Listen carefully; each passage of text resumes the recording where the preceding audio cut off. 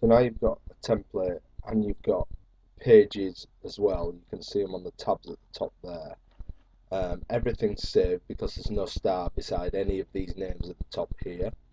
And if you also look in the bottom right hand corner, we can check we've got our template, and indeed we've got the pages that are saved as well, and the structure's given there in the folder as well, with this subfolder of templates with a template in it, of course, and the 5 pages created.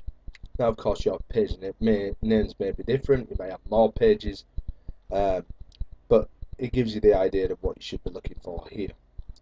Now this is the place, as I said before, where you always check. You can click refresh, and I've clicked refresh there and it's brought up the CSS file. You've got to check that that's there as well, because that really needs to be in there if you're using a CSS style sheet which is embedded within your site, which is the way I've shown you to do it. Just to give you a little bit of information regarding that, CSS can also be outside of your site as well if you've got a house style or a style sheet that controls many sites, or is altered, or you might want to alter it or edit it on a frequent basis or periodically. You might sit it outside the site, so then you can just edit that and then it will update that site and whatever site controls. But that's getting a little bit too complicated. Now let's deal with a bit of CSS here.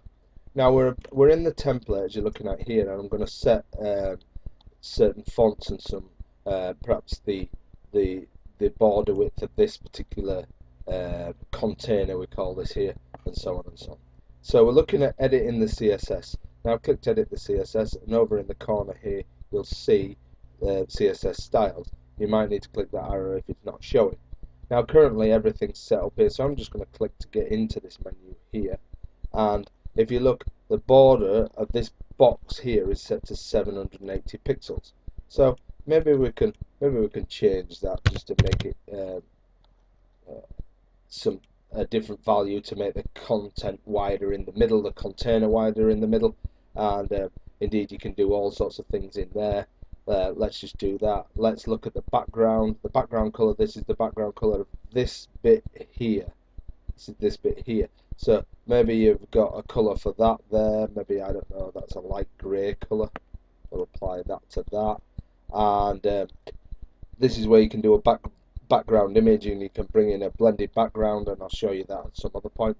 And then we've got various things in here. You can set a font that's going to be relevant for all your pages. They're the typical fonts you've used. You can edit this font list and add more in and change this. I'm just going to go for Verdana like that, and set a default style of 12 pixels. 12 points, should I say. Make sure you change pixel to points, because that's usually what you're working in terms of fonts.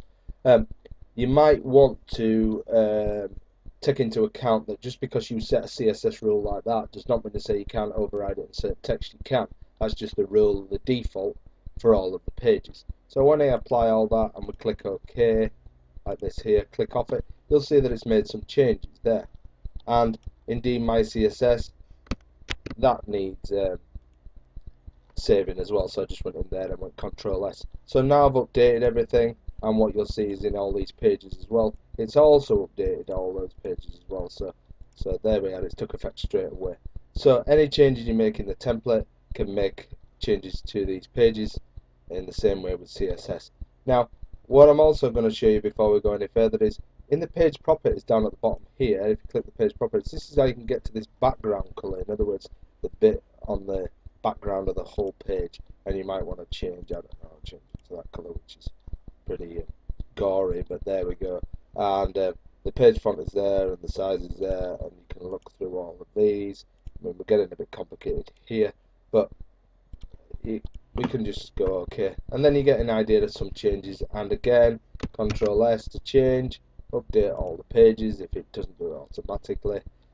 File save all, and we're in there, and all the pages will look the same.